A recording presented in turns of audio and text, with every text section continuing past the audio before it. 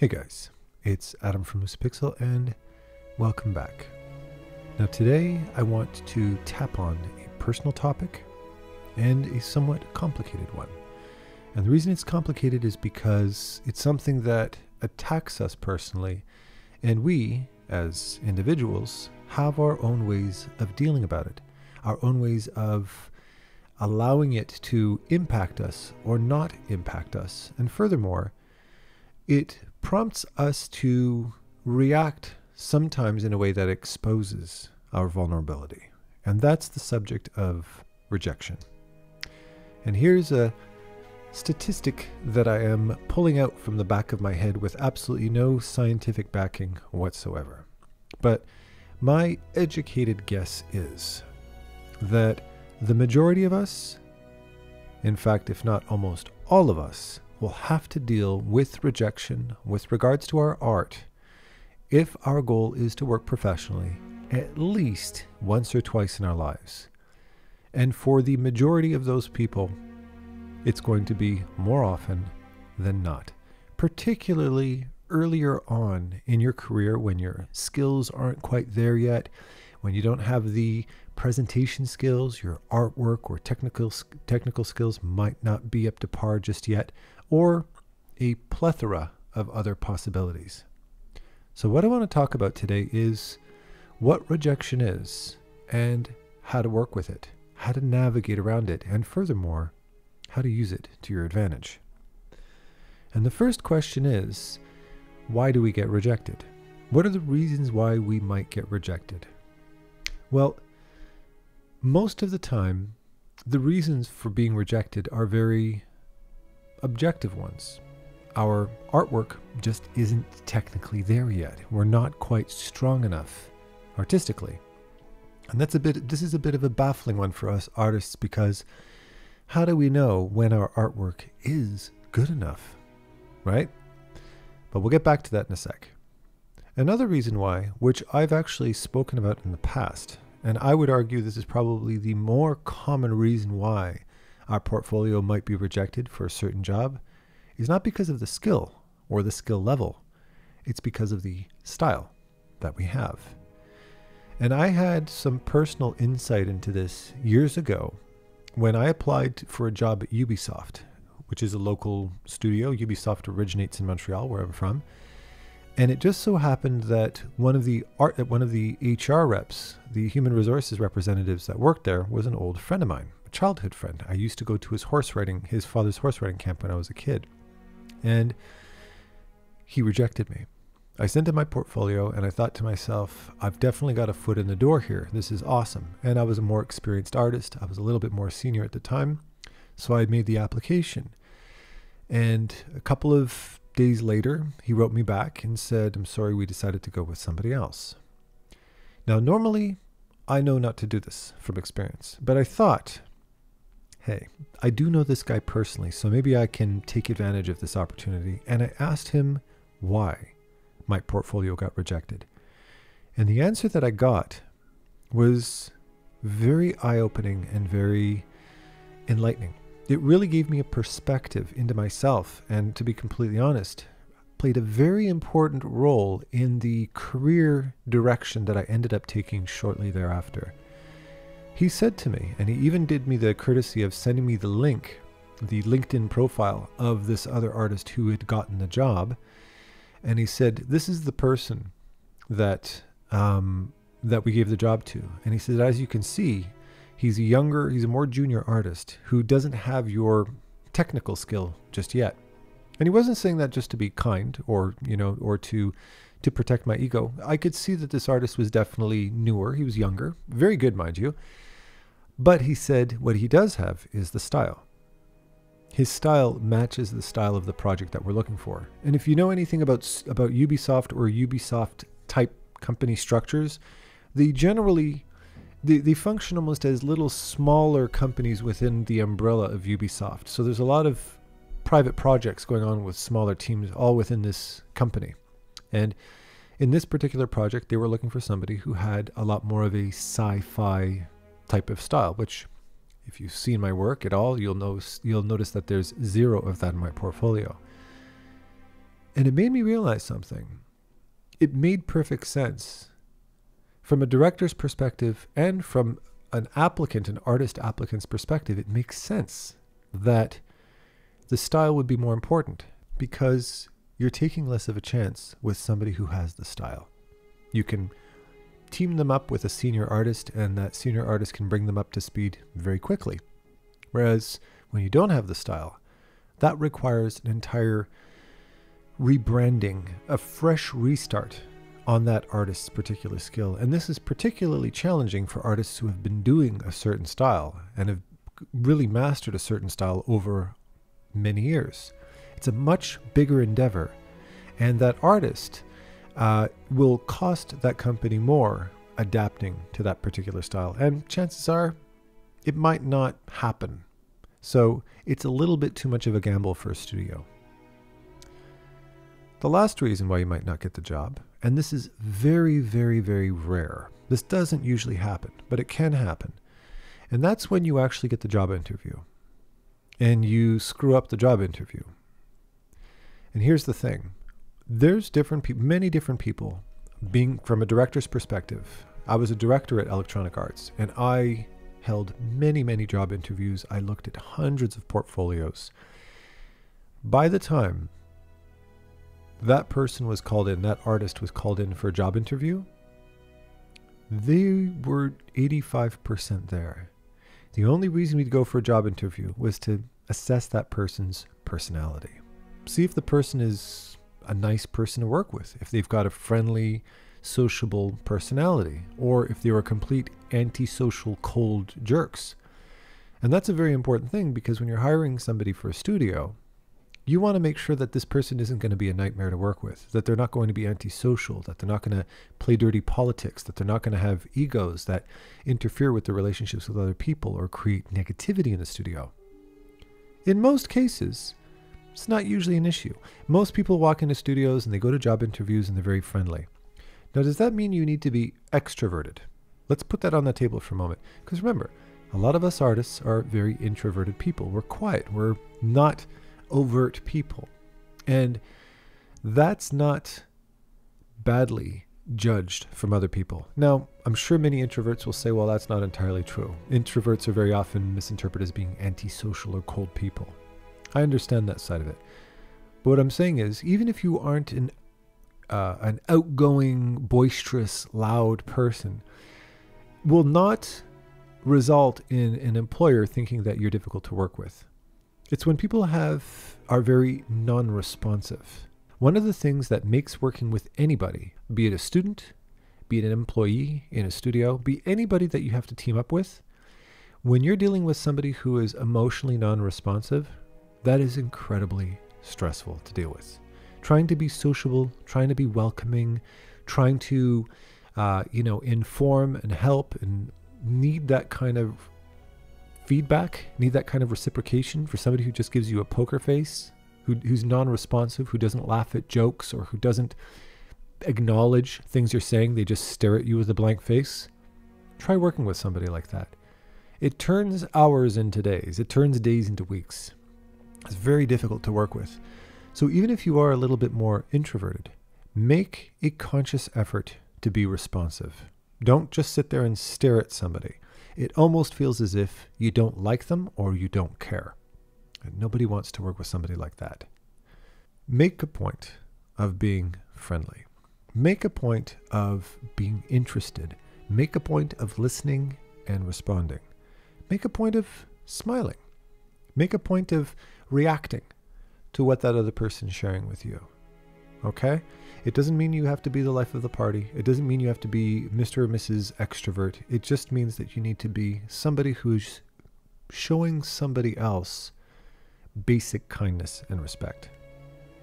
If your artwork's already good enough that they called you in for that job interview, and you can provide whoever's interviewing you with some kind of warmth and kindness, you're almost guaranteed the job unless the competition is very hefty.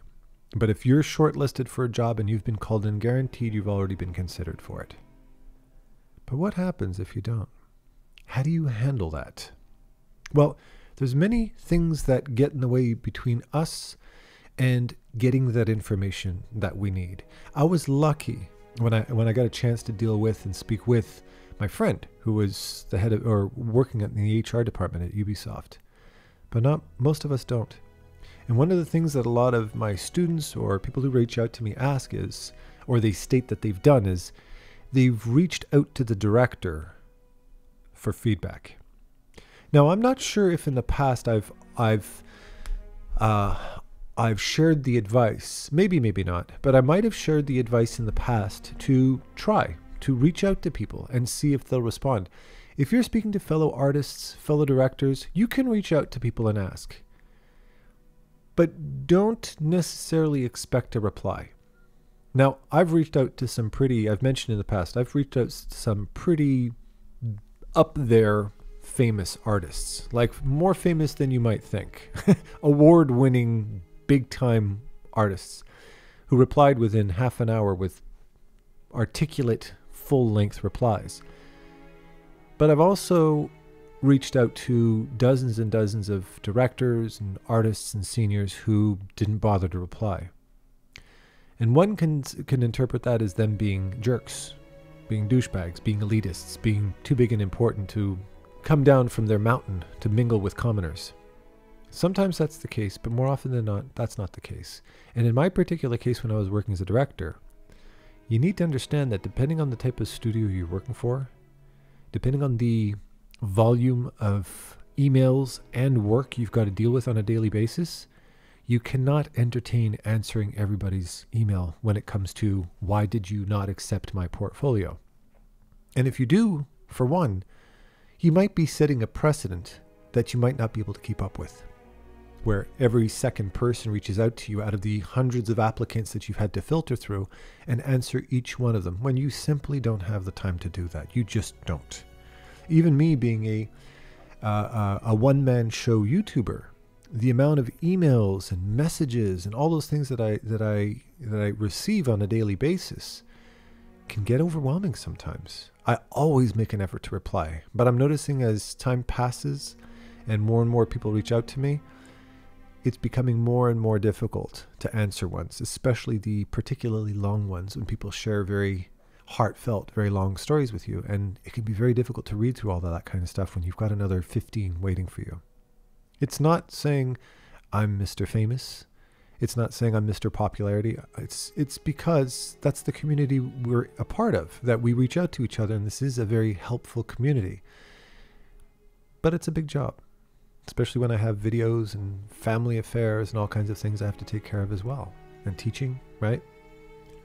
So understand that when you're speaking to a professional, if they don't reply, it's not because they're jerks. It might be because they just simply can't.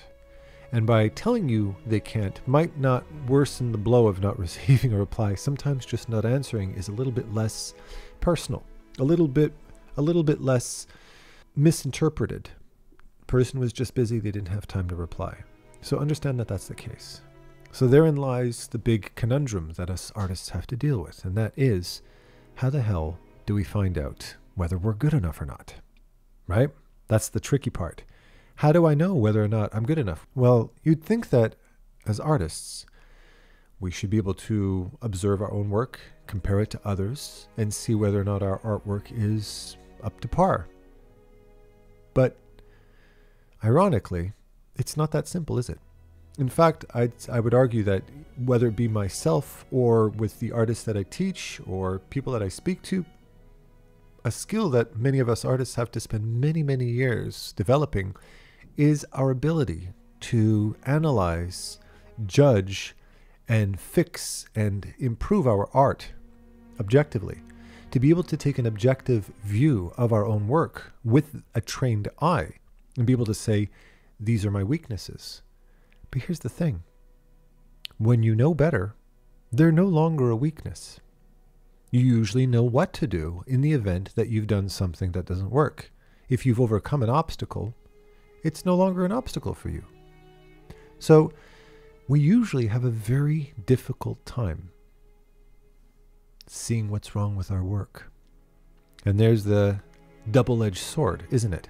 We know that it's not good enough, but we don't have the knowledge to fix it. We reach out to people for assistance, for help, for feedback, and either A, nobody replies, or B, too many people reply, and we completely lose grounding. We end up getting 16 pieces of advice that are all different. So who do you reach out to? Well, I've mentioned community. Finding a community of people that can help you out, that share a style, share that passion, understand your goals, and can help you. That is a #1 priority for artists. And I've talked all about it last week in my last art talk, so you can go check it out. But it's also incredibly helpful to speak to a professional. But speak to a professional that has created, that is part of a platform that allows you to be able to reach out to them personally. One of the reasons why I started my private mentorship in the first place was because I didn't have the distraction and the overburdening responsibility of responding to too many people at the same time.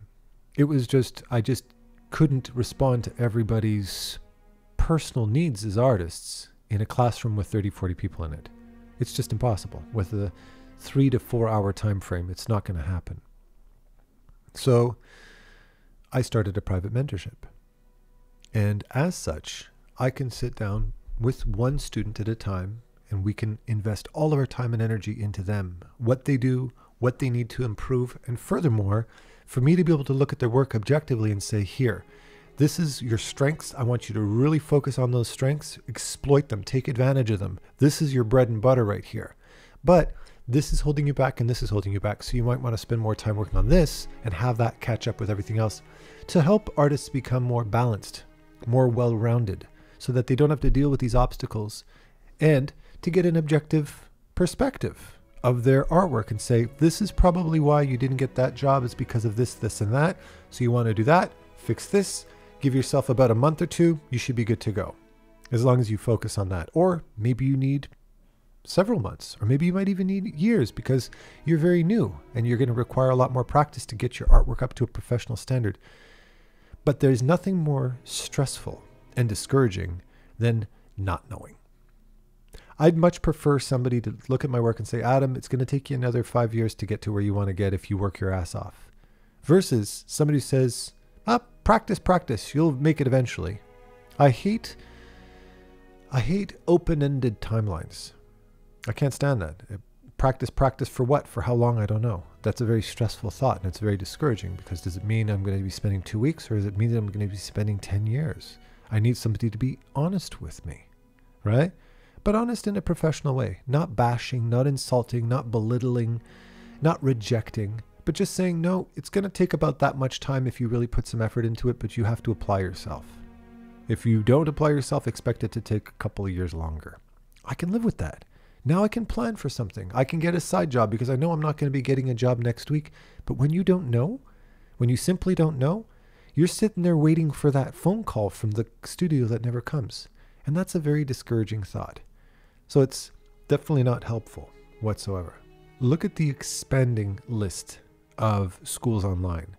Schoolism, which consists of multiple high-tier artists, Anthony Jones, Tyler Edlin, Darkin, Noah Bradley's Art Camp, Mark Brunet, who just started his new mentorship, Cynics, Clint Kearley, Borodante, all of these artists, Marco Bucci, all of these artists have very personalized, unique skills, and all offer, in one way or another, feedback, YouTube videos, private mentorships, professional feedback, art critiques.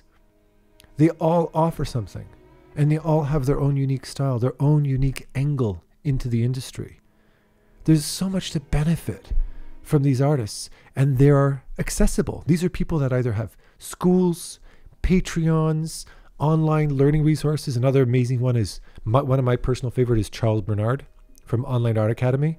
I cannot recommend that guy enough. He's an absolute gem of the industry. These are some of the most fantastic resources online for learning, for getting professional, personalized feedback, you name it. Take advantage of them. But most importantly, here's the thing, and this is actually a quote from Anthony Jones directly. Somebody had asked him the question, must have been one of his private streams, I think it must have been, somebody had asked him the question, what is one of the common qualities of some of your most successful art students with his robot pencil mentorship? And his answer was very funny, but very true. He said, the most successful artists in my mentorships are the ones that actually listen. They actually listen. And that's a very important fact that's a very important point to bring up today, because it's one thing to reach out to a professional, but it's another thing to let go of your ego and actually listen to this advice, confided the person who you're speaking to is not being belittling or insulting or even flat out abusive. If you're dealing with somebody who's compassionate, considerate, professional, and objective with their feedback, an obstacle might not be the fact that you're not getting the feedback. It might be that you're resisting that feedback. There are a lot of artists out there that resist change, that resist growth, and will come up with any excuse to avoid improving. And it's sometimes, very, very seldom, but it's sometimes when I'm dealing with a student like that, that they might come back and say, yeah, I know. And they say that to pretty much every piece of advice I give them. Yeah, I know. And my reply to them is, okay, good, you know. Then how come I don't see that in your artwork? Usually they don't have a fancy comeback to that one. That usually makes them stop and go, well, good point. I say, exactly. So if you know, then I should see, but I don't. I see you doing the same mistakes over and over again. So instead of I knowing it, why don't you practice that specifically to improve your work? So understand that one of the important artistic skills you're going to need to develop moving forward is your ability to be objective towards yourself and not to take these things personally. To be able to look and listen to the advice of other people and use that as a means to grow, instead of reaching out to other people for help. And then when they offer their help, you tell them they're wrong. Because if you're reaching out to them in the first place, chances are they know something you don't. So take advantage of that rare moment. So with that said, I love you with all my heart, of course, and happy painting. Take care.